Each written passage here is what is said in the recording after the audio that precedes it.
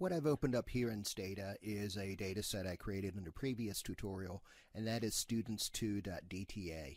You'll see here by the window in the upper right hand corner of the screen indicates which variables are in this data set: name, sex, age, exam 1 and exam 2, but there's no other information associated with those variables. Just to give you a quick little look at what the data look like, I'm going to click on the Data Editor Browse button, and I'll bring this data set down into our screen view here so you can see it. I'll size it for us. And right there we see are the data that we've got. The variable, sex, age, exam 1 and exam 2 are numeric, and the name is in a string or a character variable. Let me go ahead and close that. But I've got no information associated with the data set other than just the name for each variable. What we'd like to do ideally is to have additional information stored along with the data set so we know exactly what name, sex, age, exam 1 and exam 2 and so on actually refer to.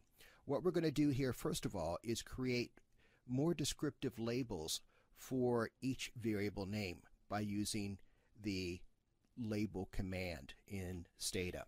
So what I'll do is click down in the command window, type in label. That's going to be the command we'll be using. Label variable. There are several different aspects of the label command, but we'll use the label command to label a variable.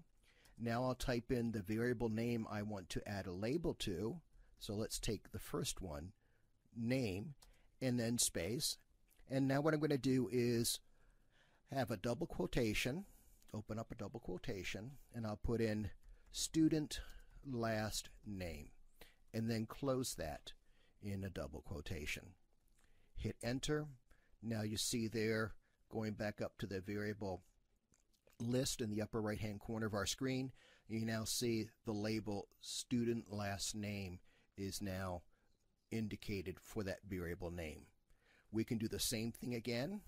I'll type in label variable, and now let's change the label or add a label to the variable sex. So I'll type in the variable name sex, and the labels always go in double quotation marks for a variable. So I'll put student sex, close double quotation, and hit return, and now we see under label we see the student sex associated with the variable sex in this data set. Let's also create variable labels for the other variables in the data set. And this time I'm going to shorten the label command. Instead of typing out label variable, I'm just going to type out label var. I can shorten this subcommand to just 3 characters, and I think given how long sometimes your label commands can be, the less you have to type, the better some cases. So label var. Now I will label the variable age, and the label I'm going to give it is age, and I'll put in parentheses in years. That way I know exactly what the units are that I'm working with, how age is actually stored. Hit return.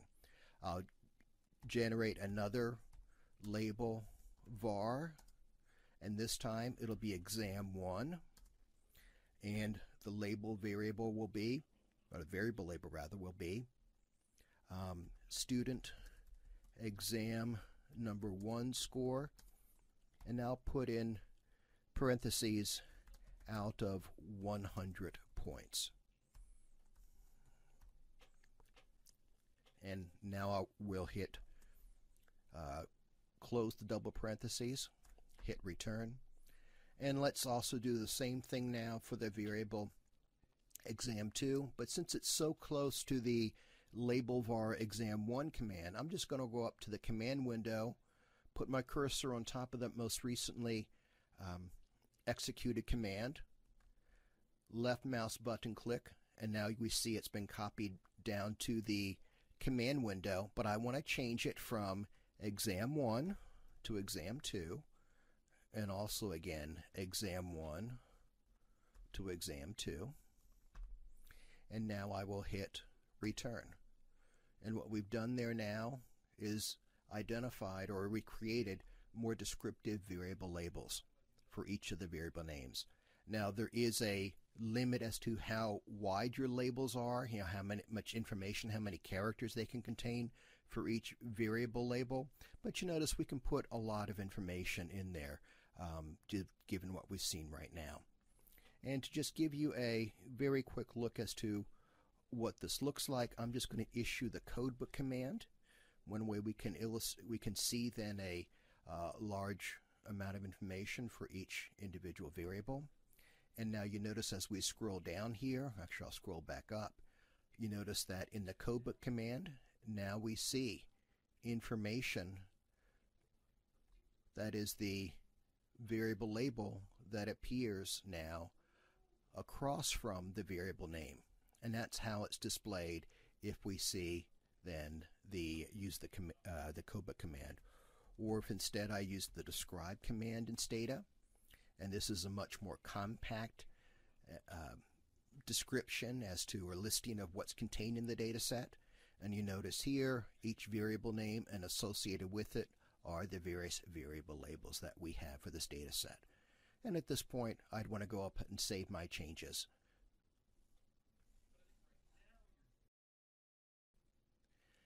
In addition to adding variable labels to a data set that you've created, what we'd also like to do when we have variables that are categorical, we also would like to indicate what each of those values for the categorical variable actually refer to.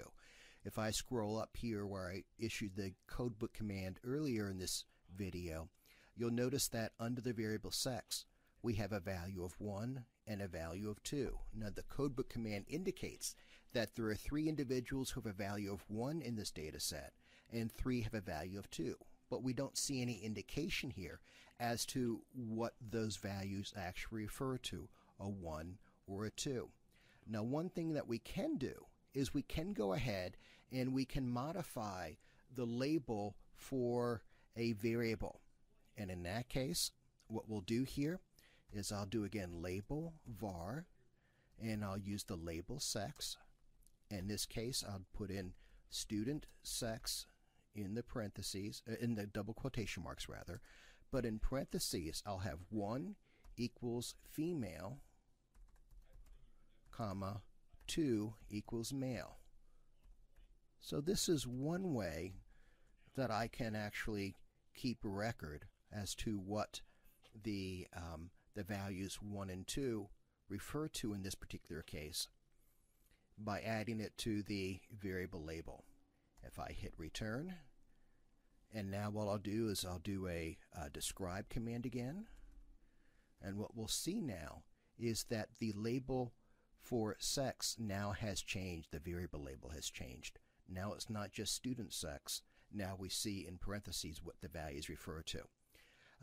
One of the things that this does illustrate is that in the event you make a mistake adding a label to a variable in terms of typing, or you put in the wrong label for the wrong variable name, well, we can just issue another label command, and that will replace the label for a particular variable name. So the label command, and what we'll see stored here in the data set, will be the most recently executed label variable command for that particular variable. And of course you'd want to save any changes you've made to your data set. But now let's talk about how we go about, other than adding it to the variable label, how we keep a record or indicate what the variable sex refers to in terms of a 1 versus a 2. If we happen to have a variable that has a large number of possible values, a large number of categories, then just putting them all into the variable label would not really be very practical. Instead, what we'll do is we'll assign value labels for each one of those values for 1 and 2. So what we'll do, it's again a label command, but this time the subcommand will be define, and now I give it a label name. What I like to do is take the variable name for the values that I'm creating the label for, and then I just throw an L onto it. Sex L for the label for the values for the variable sex here. Now space, I indicate what the first numeric value is, space, and in double quotations, now I put what a 1 refers to. A 1 refers to female. Double quotation. Close that quotation. Space 2, space, double quote, male. Now if we happen to have other categories here, we would just continue this. 3, space, and in double quotes whatever 3 refers to. Space 4, space, and in double quotes whatever 4 refers to. So we would continue then this command over and over again, adding the numbers. So now if we just hit return, and let's go ahead and I'll generate a describe command again to see the list of variables here. You notice it does not appear just yet. So while I created the label sex L, that 1 is defined as female and 2 is defined as male, you notice it's not associated with the variable sex under that value label column. So what I need to do now is to say, now that I've created that value label that I call sex L, what I need to do now is attach that to or assign that to the variable sex. So that takes a second label command. Label, and the subcommand now is values, and now I put in the name of the variable name, and now the name of the values that I will be assigning to that variable. Hit return. Now if I issue the describe command again, we now see under the value label option for sex, we see that sex L is the value label assigned to it. Now let's also take a look as to what this will look like now in output. So let's generate a tab command, and tab will just generate a frequency table for the variable, and I'll put in the variable sex. And now you notice here that instead of a 1 or a 2, I see actually the value labels of female or male that are now displayed within the frequency table that I've created. Now you notice just above where we see female and male, we see the actual variable label there, and 1 equals female and 2 equals male is listed there. But if I didn't have that information there, I wouldn't know what 1 and 2 would mean other than by seeing the label that I have here.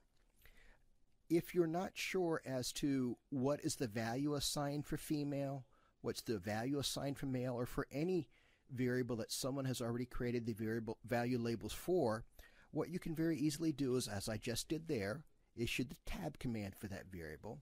It'll show then what are the labels associated with those different values, but we don't know what value is associated with female or what value is associated with male right now, except for what we see in the variable label, which most people tend not to report that information in a variable label. What I can do now is type in tab sex, comma, no label, and you notice what it now generates is the frequency distribution, but instead of putting the label female and male, it now puts in what values are assigned to those cases, a 1 for female and a 2 for male. So now I can match then the first category that's reported in this frequency table is a value of 1, and we see above that the value label for that category is female. So that's one way which I can discern then that female is equal to 1. Same thing I see now that 2 is the second category in this frequency table. Compare that to the frequency table above, which is identical except for now it shows the labels in the one above. Well, 2 then is the category assigned for male. And this is how we go about then adding value labels to the category, numerical categories that we see for a categorical variable in Stata.